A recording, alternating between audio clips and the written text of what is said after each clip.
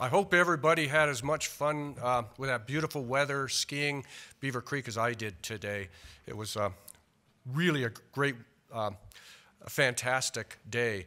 Not as good as Monday following the dump of powder snow we had, but it was still pretty darn good. I'm up here to some extent in false premises because I am not an oncologist. I know very little about prostate cancer. I deal with prostatitis and BPH, and my job is to keep patients away from you guys that are interested in prostate cancer. Can we have the first questions put up there, please? So this is the question I'd like to start because we're going to talk about prostatitis, inflammation, and prostate cancer. What I'd like you to know is, if you'd answer this, the presence of inflammation on negative, at least for prostate cancer, prostate biopsy predicts 1, greater BPH and clinical prostatitis symptom severity, BPH and clinical prostatitis symptom progression, increased risk of developing BPH and prostatitis symptoms, increased risk of developing prostatitis symptoms. Okay, can we throw up the answer?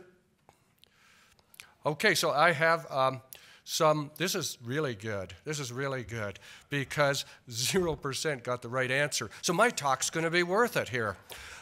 Next, that usually never, ever happens, but it means that you guys really don't know this field about inflammation and prostate cancer. Okay, the presence of inflammation on initial prostate biopsy predicts the following on a subsequent biopsy. In other words, you have inflammation on your first biopsy, no prostate cancer. What's the second biopsy going to show? An increased incident risk and increased severity of prostate cancer, a lower incident risk but increased severity of prostate cancer, higher incident risk but decreased severity of prostate cancer, or lower incident risk and decreased severity of prostate cancer. Could you answer that now?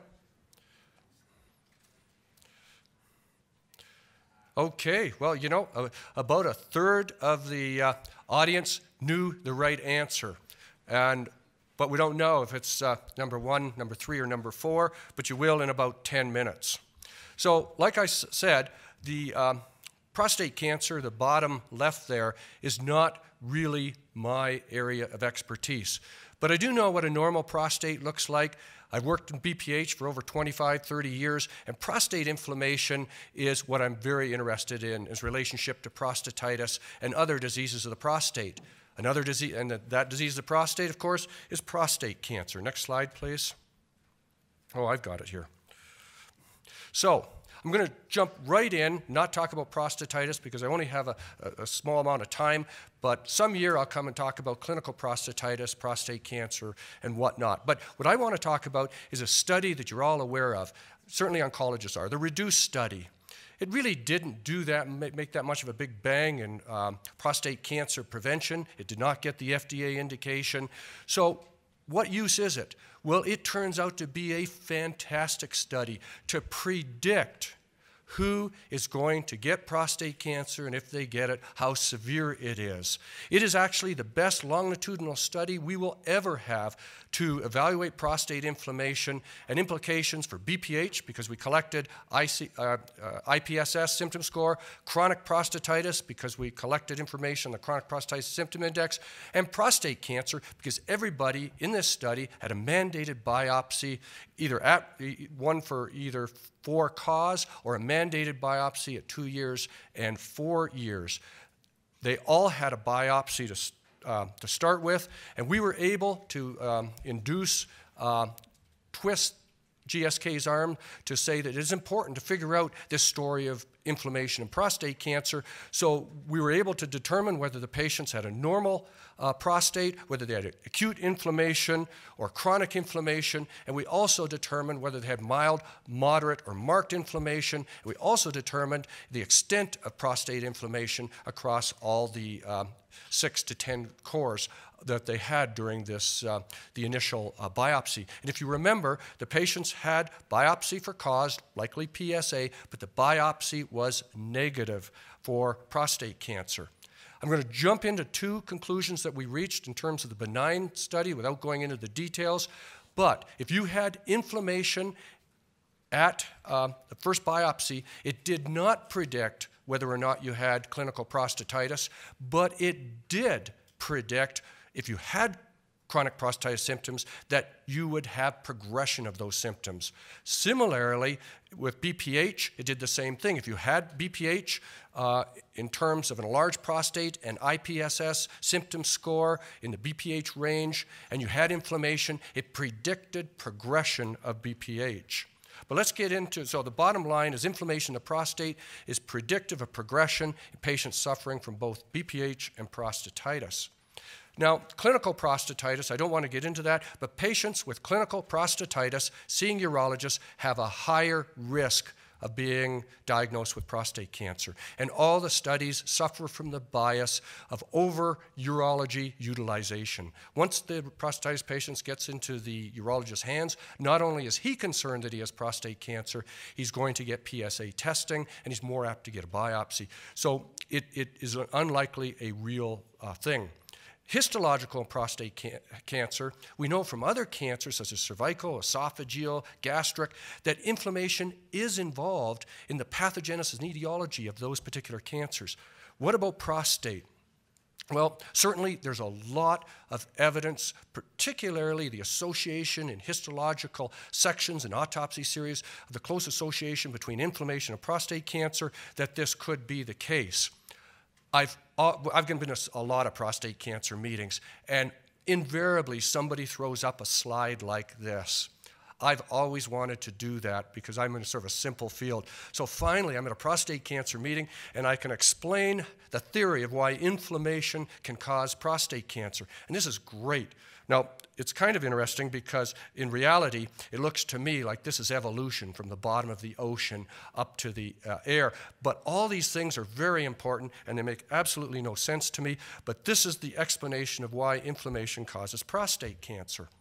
So what we wanted to do is take the reduced biopsies and see whether or not inflammation in the initial biopsy and the extent and the severity of the inflammation plays a role of whether or not they develop prostate cancer over the 4 years of the study. So the results, I'm just going to throw them right out here. For acute inflammation, and this is yes, no, they had acute inflammation or no inflammation, there was a decreased risk of having prostate cancer in subsequent biopsies. With chronic inflammation, it was even more significant. Conclusion of this first analysis we did is baseline acute and chronic inflammation were both independently associated with a lower prostate cancer risk. Well, we need more information of that because we have to have concordance all the way around. So what we did is we looked at the extent of baseline acute and chronic prostate inflammation, and we tried to associate that with the incidence of prostate cancer and repeat biopsy. Now, this is a little bit complicated, but as you can see, we can see the number, the percentage of the cores with acute inflammation, chronic inflammation, and these are the PSA, prostate volumes and everything. But when we actually look at the actual study, what we see is there is a very significant association between the extent of inflammation and a lower risk of prostate cancer. If we look at the chronic inflammation, I've got two buttons here, we also see a significant association between the extent of chronic inflammation seen on the biopsies and whether or not the patient has prostate cancer at 2 and 4 years. So the extent of baseline acute and chronic prostate inflammation was again independently associated with a lower prostate cancer risk. And in all these studies, we did account for prostate volume, we did account for PSA, we did account for age. Now, what about inflammation and tumor volume? That's something else we're interested in. And again, I've got to go back. This is the data, but basically the overall tumor volume, the number of positive cores, the percentage of cores involved, and the percentage of tumor involvement were all independently related to to a chronic inflammation, not acute inflammation. In other words, if you had chronic inflammation, you had less volume if you actually were diagnosed with cancer, okay? So the ones that were diagnosed with cancer and had inflammation had a reduced volume than those that had no inflammation. So baseline chronic inflammation was associated with lower prostate cancer volume. These are the patients that actually got the prostate cancer. What about prostate atrophy? We looked at that as well. With or without inflammation is again associated with a lower risk of prostate cancer, atrophy alone, inflammation alone, both together. And we see a significant, both on univariate and multivariate analysis, decreased risk of prostate cancer. What about grade? If you have acute inflammation, you have a decreased chance of having high grade 8, 9, 10 prostate cancer compared to those with no inflammation, but it wasn't statistically significant. For chronic inflammation, it was statistically and perhaps even clinically significant difference. Certainly the odds ratio appeared to show a significant benefit of having inflammation on the first biopsy, subsequently getting cancer, and don't forget you have a lower risk to develop cancer, and when you get cancer, you have a lower volume, and you have predicted a lower grade. Atrophy showed the same findings. So the bottom line of this whole analysis that I get a chance to present today on inflammation in the REDUCE study is that this is going to be the largest and longest database to look at inflammation and BPH, prostatitis, and prostate cancer outcomes ever in my lifetime. We will never get thousands of patients with biopsies, with no cancer, and then find out who gets cancer subsequently along the 4-year time zone. And in this, we were not able to show our hypothesis. Our hypothesis was that inflammation would predict, number one, increased risk of prostate cancer, and 2, increased severity of prostate cancer. We were not able to show that in this particular study, and in fact, we only showed that existing prostate inflammation predicted a lower risk and severity of prostate cancer. Does the literature really support this? Well, the literature is terrible. The actual studies that were done, a lot of them were associated studies. There were studies of 30 patients, the largest being a little over 150 patients. They were short-term studies. They were all uncontrolled. They weren't controlled like the REDUCE study. But when you do a meta-analysis of 2-year biopsy studies, they had to have at least 2 years data to fit into this meta-analysis. What we found is that inflammation on prostate needle biopsy on the first biopsy was associated with a lower prostate cancer risk over a 2-year period in this meta-analysis. So without chronic inflammation, the incidence of prostate cancer was 20% in the meta-analysis.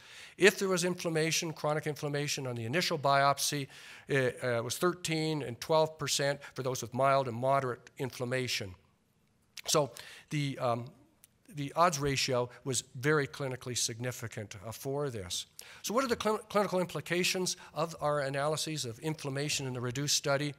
Well, for the benign conditions, of which I was initially interested in, the presence of inflammation on prostate biopsy predicts BPH and prostatitis progression if they had those at the time of biopsy. If one of your patients on biopsy has inflammation on prostate biopsy, it predicts a lower prostate cancer risk, and that's a lower incident risk. And if they do have prostate cancer, it predicts a decreased or lesser severity. Thank you very much.